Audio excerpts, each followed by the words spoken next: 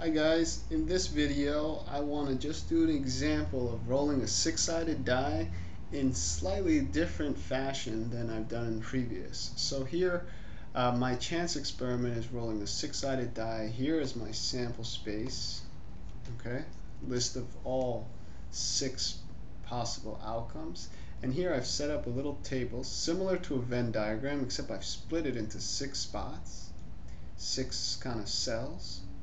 And I'm going to use this to illustrate some events. So first off, let me make an event A, and I'm going to try to be as color specific as possible. Event A is the event of rolling an odd number, so 1, 3, 5.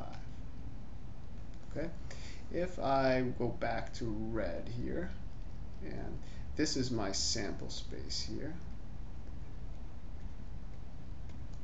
So I've split up my sample space visually into these cells. I've also shown you my sample space in a set notation, more formally here.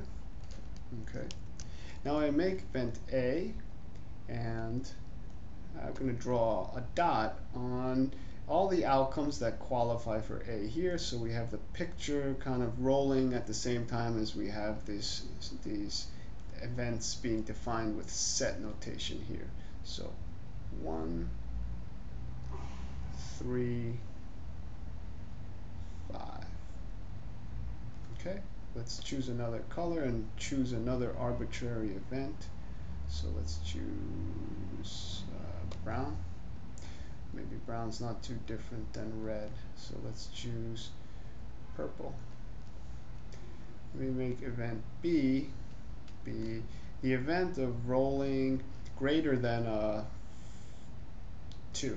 So 3, 4, 5, 6. So event B was the event of rolling greater than 2.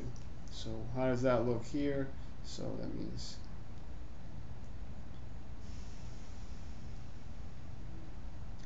all these outcomes qualify for event B.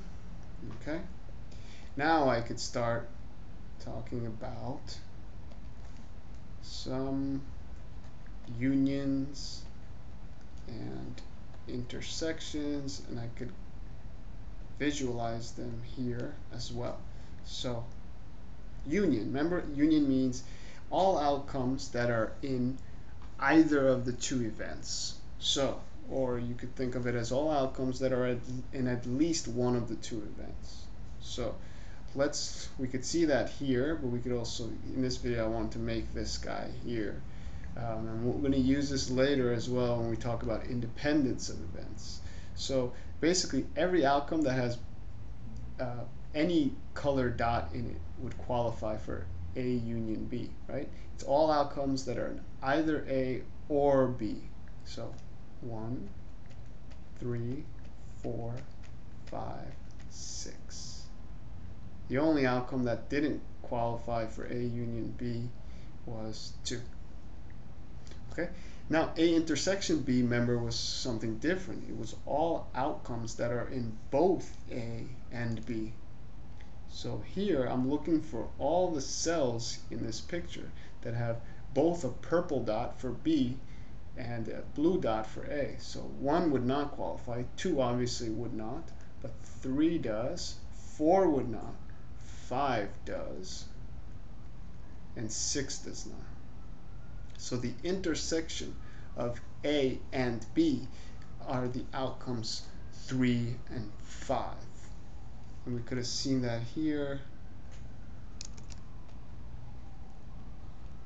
by looking at it this way. I think the visual is a lot clearer to see. I can also quickly and easily answer the question, are A and B disjoint? We clearly see that the answer to this is a resounding no, because A intersect B is not empty, right? It's clearly not empty. We saw there's 2 outcomes that the events share in common, so they are in fact not disjoint. They are joint. let's look at something we may not have seen before. Let's look at the complement of a union. Okay? So the complement of A or B is all outcomes that are not in A or B, which only is outcome 2, rolling a 2. Okay? Now, a useful identity here is that the complement of a union is equal to the intersection of the complements. So let's see if this is the case. Okay, so A complement is equal to just 2, right? Sorry, no. Where's A? Let's scroll up and see what A is again. A is all odd numbers, so A complement is going to be all even numbers. And B complement is going to be all outcomes that are not in B, so that's 1 and 2. Okay. Now, which outcomes are in both A complement and B complement? Well, let's go through this carefully. 2, and that's it, right? So A complement and B complement is just the event 2, and that's exactly what we got when we did the complement of the union of A or B. Okay, so this identity is, for us, at least in this tutorial series, new. Okay, now this also goes the other way, in the sense that the complement of an intersection is equal to the union of the complements. Okay, so let's show this with this example. We have A union B, A intersect B. We got this over here, right? So the complement of that is all outcomes that aren't in A intersect B. So basically everything but 3 and 5. So we have 1, 2, not 3, 4, not 5, and 6. Okay? Let's see if that equals A complement union B complement.